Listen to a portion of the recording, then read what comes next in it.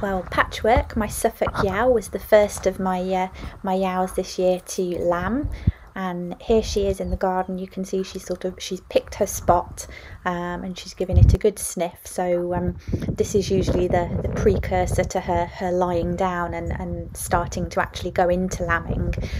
So I knew I didn't have much time, and literally not even 5 minutes later I'd rushed inside to wash my hands, grab a towel, grab some iodine, and came out to find she'd had the first of her twins. So that was the little girl, so I moved them both inside to a stall.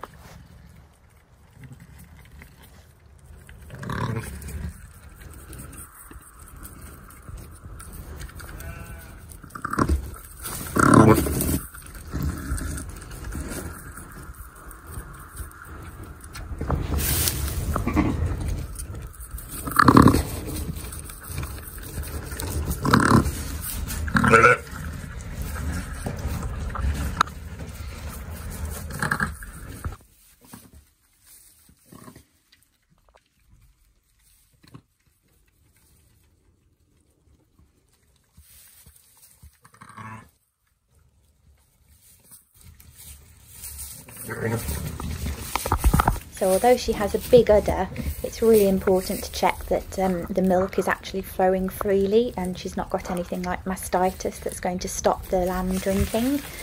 So luckily she has a good supply, and I do the same on the other side as well, just to check.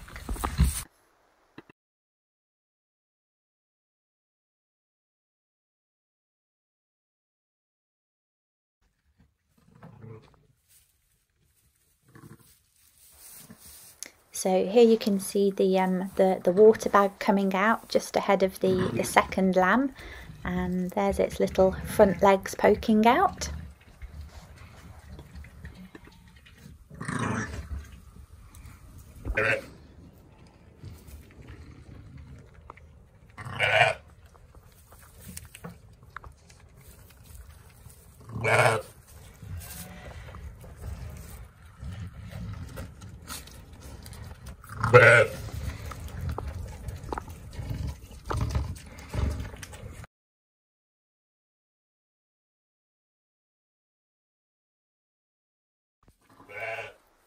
Well, a few hours later that day, Patience had her twins, another boy and a girl.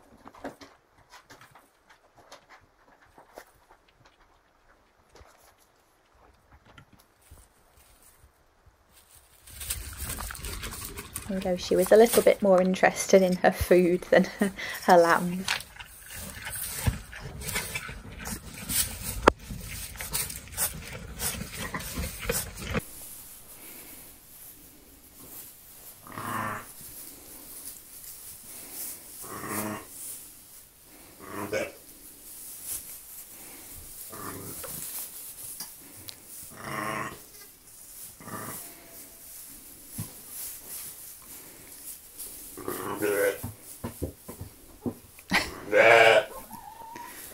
Good jumping.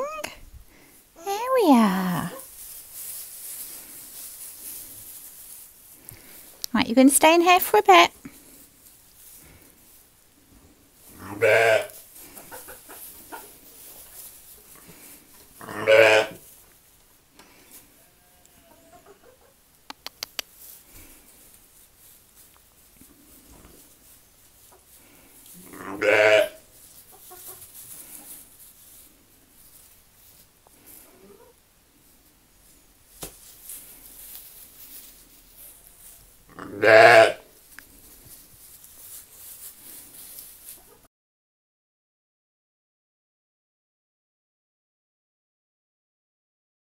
And a couple of days later, Flopsy had her lamb. This was just after 3:30 in the morning, and I'd been up with her for a few hours, and Flopsy was a first-time mum, and he was quite a big lamb, so it took a bit of work getting him out. So this was me finally going to bed at 4:30 that morning, and then getting back up at 6 o'clock to do the checks.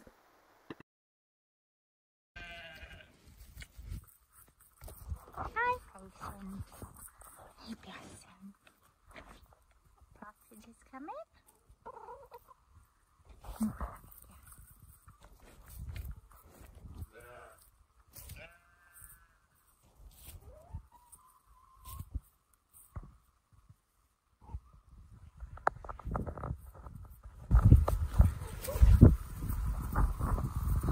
It's Flopsy. Who's this giant? Is that your baby? Your baby?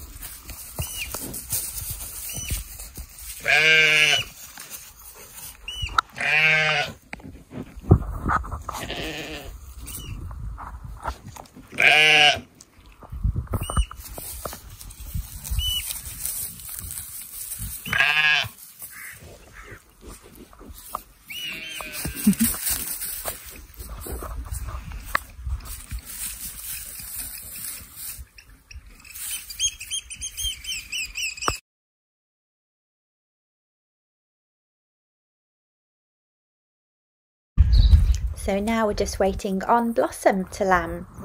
Because she had such weak legs as a lamb herself, the weight of carrying either a lamb or lambs plural is really taking its toll on her, and she's struggling to walk on her front legs now, bless her. But she's got a huge udder, so hopefully any day soon.